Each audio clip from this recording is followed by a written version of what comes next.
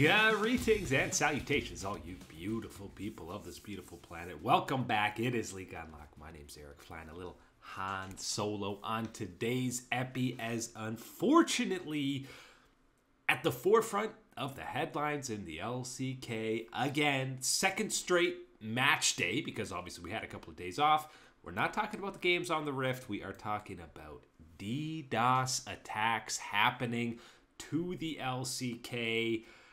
Didn't even get to finish the T1 versus Fox series, as the LCK had to put a pause/delay on game 2 of this series. Don't know if it's going to get going the next day, or, I mean, I assume that's the case. Maybe they'll be playing from home again, much like the Bro Kwangdong series ended up playing out. But this is slowly becoming a little bit more of a concern. There were multiple pauses. The teams agreed to at least finish that first game before halting the broadcast on day 2. LCK releasing a tweet message of their own, basically saying the attacks compared to the last time have changed and evolved and made it impossible for them to keep up. I've seen people saying maybe an IP address is leaked, and obviously this has been an issue in Korean esports, not even just the LCK. You've been seeing popular streamers getting DDoSed and other things, and just the Korean server as a whole has been attacked, the victim of a lot of these attacks. I know Mark and I mentioned, don't let it happen during a T1 series because the fans will lose their minds. T1 saying they're going to refund fans in the T1 zone, and the LCK also been very good about refunds for the last couple of days, but something's got to get sorted out here, because you can't have 2, 3, 4, 5, 6 straight days being impacted. All of a sudden you're talking about the impact this will have on the season as a whole. So you got to imagine another straight day of these issues, and the LCK is going to be pooling in a whole lot more resources to get things sorted out. I got to say, I hate to say it, because you love when international events are taking place in Korea, but with these issues continuing to pop up, probably a good thing MSI and Worlds will not be in South Korea this year, because this is the last thing you want to be dealing with in these marquee international events. It's the last thing you want to be dealing with in the middle of the regular season either. But the issues continue there. The one thing we are blessed with after, or when something like this is going on for the LCK, is they are the absolute best at filling content. Huge shout out to Who Are You Man. This is the greatest segment maybe in the history of LoL esports. It's basically the masked singer, but the masked player with all these current LCK pros playing some ARAM type fun matches with masks on their head, and then the cast of Beryl, Hooney, and Tara, and all the other LCK hosts. Gotta guess who it is. If you haven't watched some of these segments, they're absolutely hilarious. You gotta check them out. So that is the one main positive that we've gotten from these delays, pauses, and cancellations in the LCK. Some of these little segments are better than actual matches at times, looking at you, Kwangdong versus the Bros. But we did at least get some games in the LCK. Gen.G versus Kwangdong did wrap up.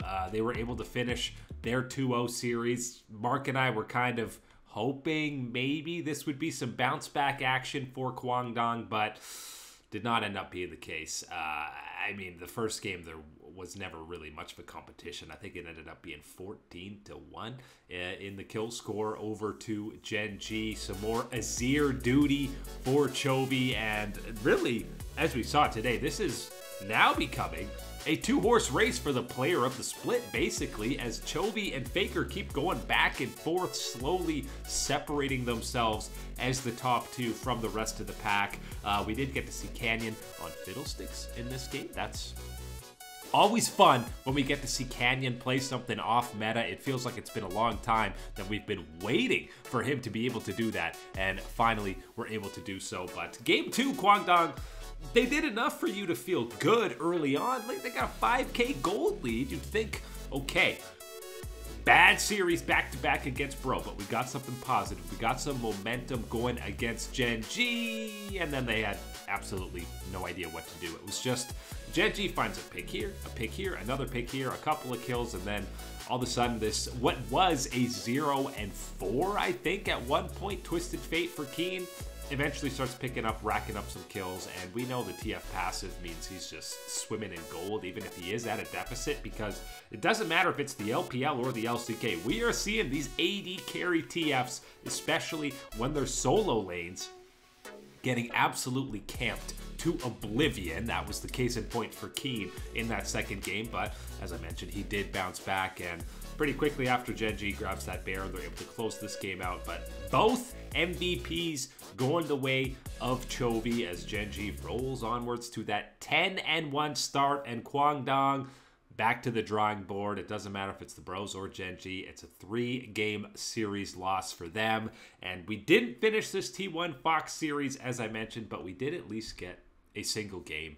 And it was, look at this, a little bit more TF action. This time it's Zeus getting camped on the TF in this first game, which did eventually have some pause issues. I think it was Wolf who completely jinxed it on the broadcast, saying things are going swimmingly, no pause issues, blah, blah, blah. And then, of course, they eventually do end up coming through. But it's a 21-game win streak extender for Faker on that Corki, which is an absolutely ludicrous stat in an ocean of insane stats for the GOAT in the mid lane. But yeah, 21 in a row on that Corki pick. And as I mentioned or alluded to, he picked up MVP in this one. It's 800 MVP points for Faker, 900 for Chovy at the very top of the LCK table. Obviously, that is going to be an exciting storyline to see play out as we begin to wrap up this regular season action.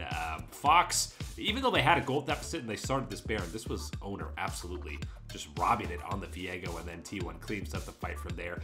Even when Fox was quote-unquote in control, they were never fully in control. It never felt like T1 was actually in jeopardy of dropping this game. They were just kind of waiting for that moment. They eventually find it around the Baron to close out that first game.